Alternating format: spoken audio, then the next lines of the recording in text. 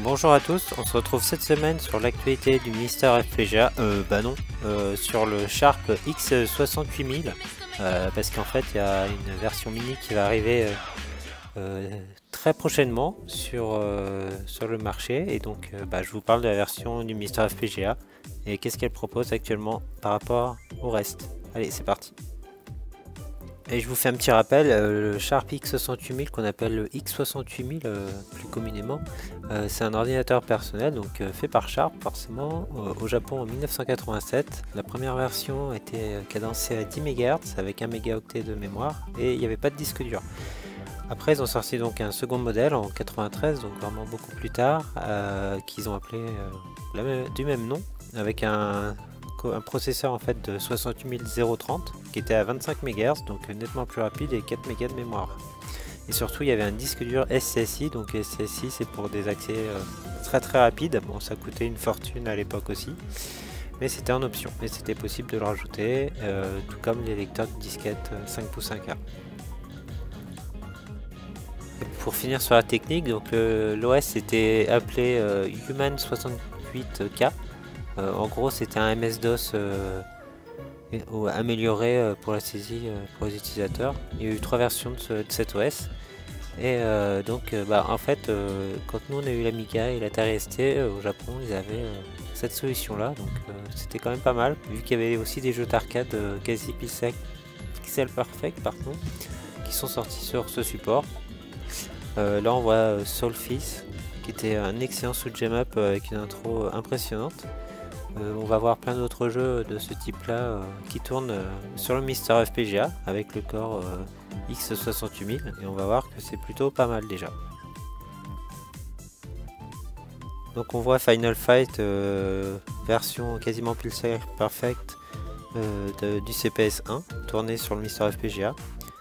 Le petit souci sur le MiSTer FPGA, qui n'en est pas vraiment un, c'est que l'interface Human 68K est un petit peu compliqué, vu que c'est tout en japonais pour s'y retrouver, et donc des fois on a du mal à switcher entre certains menus, ou se retrouver avec l'OSD du menu du MiSTer FPGA, parce qu'il faut switcher sur les deux pour pouvoir charger des disquettes ou carrément des HDF entiers pour sélectionner son jeu. Mais hormis ce point là, après une fois que les jeux sont lancés, globalement ça marche plutôt bien. Et là on voit Twinbee aussi sur X68000, qui est un super shoot'em up.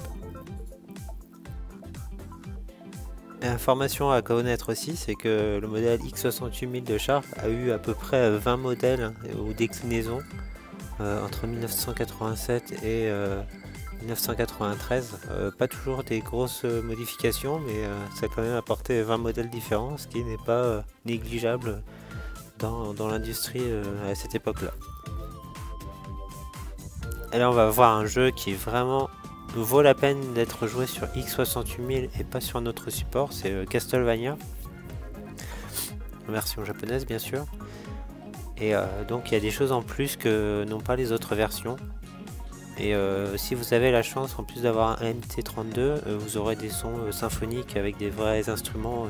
Alors là, ça sera le pied total. Bon, j'ai pas cet outil, mais j'ai vu certaines vidéos. Je vous le recommande si vous aimez la qualité sonore de bonne qualité. Comme on voit là, donc Castlevania est vraiment très beau. Il y a des beaux effets comme on peut le voir à l'écran, avec les orages, les éclairs, l'arbre qui s'écroule. Il y a vraiment plein de choses qui sont très bien faites. Sur micro-ordinateur, je n'avais pas l'habitude de voir ce genre de détails à l'époque. Ça ne m'étonne pas vu que c'est sorti qu'au Japon, mais vraiment c'est un jeu à tester si vous l'avez jamais fait sur ce Sharp X68000.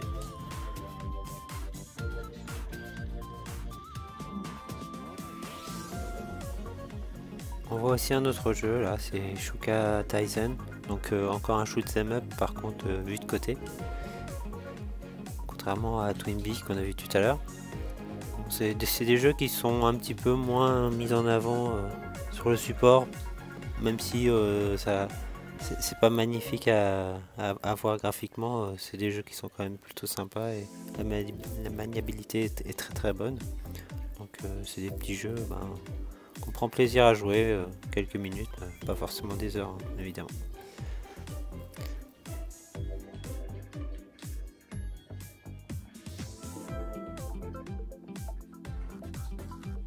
Donc pour conclure, je vous recommande ce corps sur le MiSTer FPGA qui est sorti il y a vraiment un bon moment sur le MiSTer FPGA, qui a été mis à jour au début d'année, je crois au mois de février. Donc ce qu'il faut retenir, c'est que ce système là c'est comme un ordinateur avec des jeux arcade dedans, de type Capcom, et la gestion des jeux est assez similaire à l'arcade. Donc vous ne serez vraiment pas déçu si vous aimez les jeux d'arcade. Et si vous ne connaissiez pas ce système de chez Sharp, ça sera doublement intéressant pour vous. Allez, je vous laisse avec ce dernier jeu et puis je vous dis à très vite pour de nouveaux jeux et nouveaux corps sur MiSTer FPGA.